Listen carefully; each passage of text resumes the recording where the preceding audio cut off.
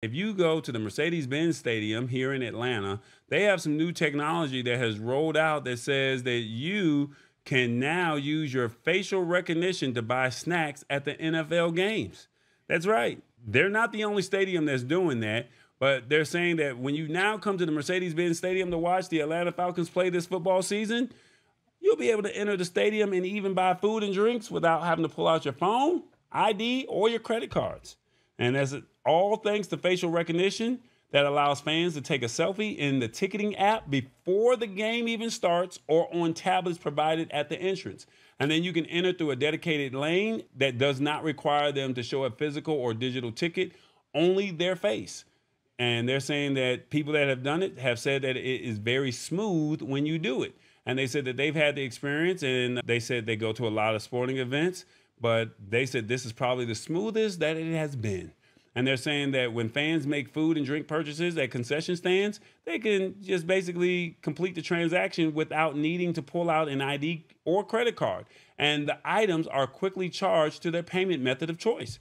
Now, security, because, you know, somebody's going to try and scam and scheme. We always got one in the bunch that's going to say, well, let me see if I could just use his face and I'll walk out there with it. But they say security will monitor the technology and can get notifications of any mismatches or attempts to commit fraud, like someone trying to get purchases charged to another nearby ticket holder. But they're saying that the system runs without much human intervention.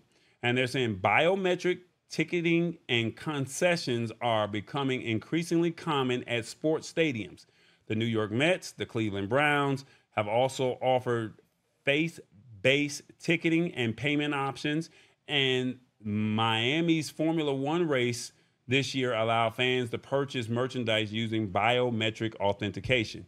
Now, they're saying that the system is designed to speed admissions and checkouts and reduce the worry of fumbling for your wallet and I got the hot dog in one hand and let me pull out the credit card in the other hand, and I got beer, holding it with my lip in my mouth, don't want to spill the beer. No, they're just saying that this is just a general push to use digital technology to improve the game day experience. And that's pretty much it. The question that I have for you before I give my thoughts on this is, would you scan your face to buy food at a shopping event or concert? Because once they do this, you know, if they're doing it at sporting events now, well, they're going to eventually do it at concerts. So 1, I like this idea. No more tapping or opening my wallet. 2, this is a hell no for me. 3, I would do it once I see a few people do it. 4, this is how you get people to use it at an event. 5, nope, it's an easy way for the government to track me. 1, 2, 3, 4, or 5. Let me know what you think about scanning your face to buy food at a sporting event or concert. Now, ladies, y'all like Beyonce. Y'all like Rihanna. Y'all like Usher. And if they say, hey, this is a great way for you to get into the event faster.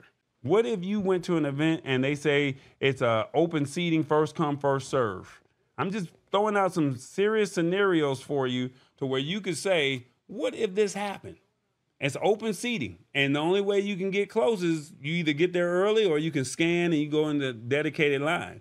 Or what about, hey, I want to buy some merchandise and I have the merchandise, and there we go. Your call, your choice. I'm just saying, would you be open to it? But a lot of people are saying, nope, nope, nope. I'm not feeling this. I'm not feeling this at all. I understand. It's not for everybody. But like I said, this technology is starting to roll out in sporting events, and this is how you get people to use it at events. Once people see how easy it is, how seamless it is, what do you think is going to eventually happen? It's the Lab Tech Show. Join us Wednesdays at 8 p.m. Eastern at thelabtechshow.com. Embrace it or get left behind. Alrighty then.